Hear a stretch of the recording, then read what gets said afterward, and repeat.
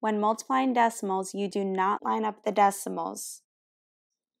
Find 5.8 times 4. So when multiplying, we don't line up the decimals, we just line up the numbers.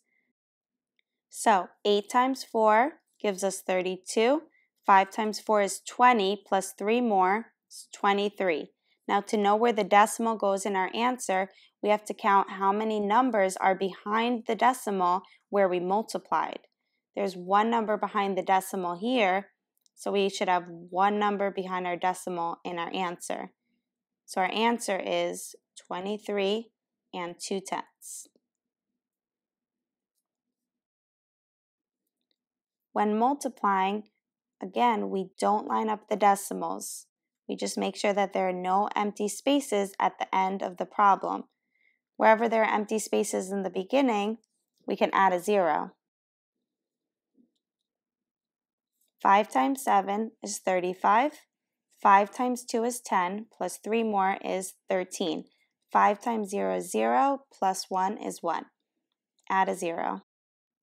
7 times 3, 21. 3 times 2 is 6, plus 2 more is 8.